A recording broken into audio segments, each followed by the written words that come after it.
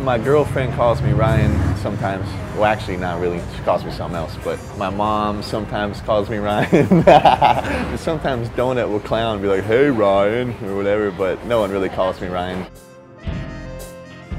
No, I just have a few tricks. Couldn't come through with the part. We only had 9 months to film for this video, so I didn't have that much time to get some tricks myself. Yeah, I filmed fucking like 95% of it. There's some things in Riley Hawk's part that I didn't film because he's been in San Diego, but for the most part, I filmed most of it. It's really exciting, man. Shit, you know what? I really like Braden's part. It's really sick. I mean, Herman also, it's probably my favorite Herm part I've ever seen. Shane, it's my favorite Shane part I've ever seen. CJ, a lot of people don't know about CJ yet, but he's a really good skater. A lot of people really came through. I will say that Figgy's fucking part is everything you would imagine it to be. It's like the most intense daredevil stunts imaginable. He did it, man. Figgy risked his life a lot for this video. It's fucking awesome. Definitely like laying there in bed or sitting on the couch thinking about things that need to go down. Or I'll be driving around and I'll see this crazy fucking drop in on the side of a building and I'll be like, Baka, dude, I gotta bring Baka here, man. But when you fucking visualize it and you bring them there and they make it happen, it's like, God, man, I saw that. I saw it and we made it happen, man. It's like the best feeling ever. Just making history, you know? Filming some of the best skating that's ever been done. It's like the best feeling in the world. It's a really touchy subject, man. It's like the last of the days, man. Fucking, I heard that they stopped making tapes. So once they stop making tapes, that will be the day I'll be like learning how to film HD maybe, and then just be like all the other new videos. But till that day, Judgment Day, VX for life.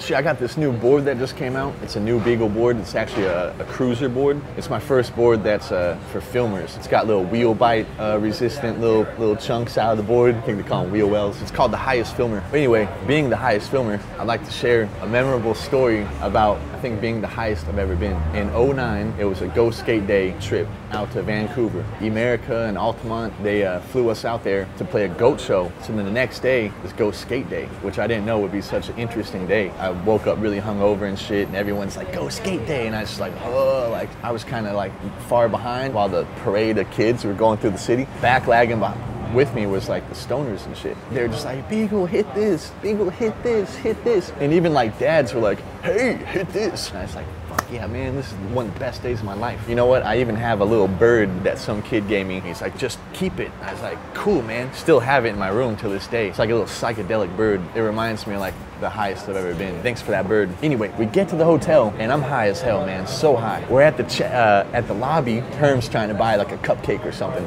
I look out the window. All I see is like these bushes that are like eye level and just some guy like with a bald head, red eyes, just looking at me over the fucking bushes, like just like this, like looking through my soul. I gotta be just paranoid. This isn't happening. And I walk away and I walk back after a minute. He was waiting for me to return. I start tripping out. I'm like, Herm, do you see that? Yeah, that guy right there, like he's staring at me, huh?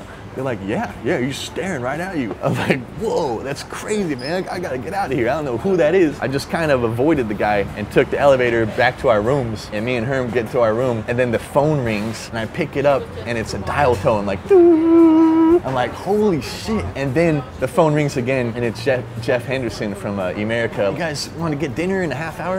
And I was like, damn, did you just call? He's like, yeah, I just called. Yeah, sorry, it just messed up. I was like, damn, crazy, man. So we get downstairs to have dinner, and I'm just looking at all these people that are white and bald. Get back to the room that night, this guy walks in the elevator and he's white and bald, and I'm just looking at him like, is that him?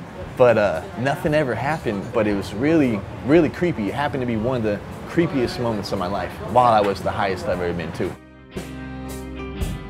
To follow up that story about being so goddamn fucking high in Vancouver, the next fucking morning, we flew home, right? Me and Herm were up in our room trying to smoke all the weed we can before we get on the flight. And we're just like, just trying to get it all in. And we get to the airport, and as I get on the plane, I hear this voice like, oh, are you a lawyer? And I'm like, that sounds familiar, that voice.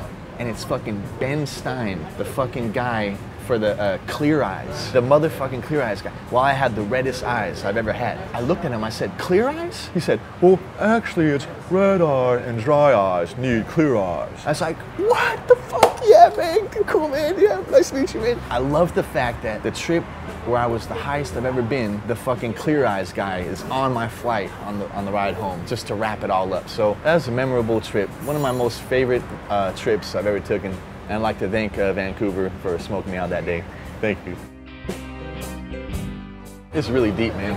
It's more of like a religion to me. It's like really spiritual, DJ Screw. A lot of people from the Screwed Up Clique are like deceased. I've actually had contact with all the deceased members of the Screwed Up Clique. After I went to the fucking Screwed Up Clique records, ever since that day, Screw looks over me. And he looks over Andrew and Herm and whoever else has been to his shrine. The first time I noticed that shit, straight up, we made this Shake Junt video. We made it chopped and screwed, and we had it on our website. It was a Shake Junt, chopped and screwed. About a month after we went to Houston, this kid from Houston, he sent the email. He was like, yeah, you know, I love what you guys do, but just a heads up, I noticed you guys called your video chopped and screwed.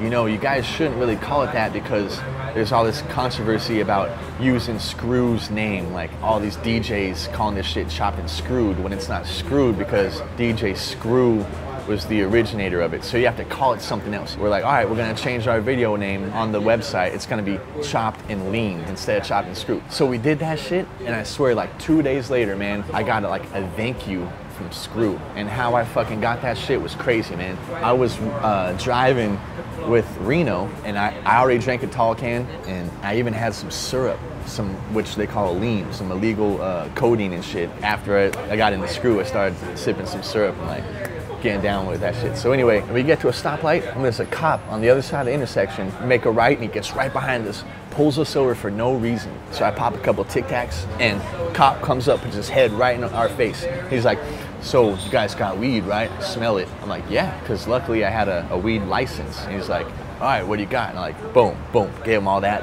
He's like, any more? I'm like, yeah, oh yeah, this too. Yeah, take that too. Takes us out of the car, and 3 more cops show up. Like, damn, dude. And then they're like clowning with the weed and shit. Like, oh, what's the best kind? I would think the green crack is the best kind. We're like, nah, man, the blue dream's better than the green crack, whatever. Then he goes through my bag, he holds up the fucking lean, the codeine, straight up. And he's like, what's this? And I'm like, that's my codeine. And he's like, you got a prescription for this too, right? And I'm like, yeah, I do. And he's like, all right. He's got everything on the hood. You guys got all this weed, you got this codeine. I don't know if it's legal. Like, what am I gonna just let you guys just drive away? Or like, yeah. And he's like, okay, all right, cool. We'll take your stuff and get out of here. So I'm like, all right, grab all my weed and my codeine, fucking put it back in the bag, drive off. Here's why that shit worked out. Anybody else should have got a ticket, arrested. That fucking cop that pulled me over, that held up the lean, had one tattoo, one visible tattoo, and it was on his finger, and it said,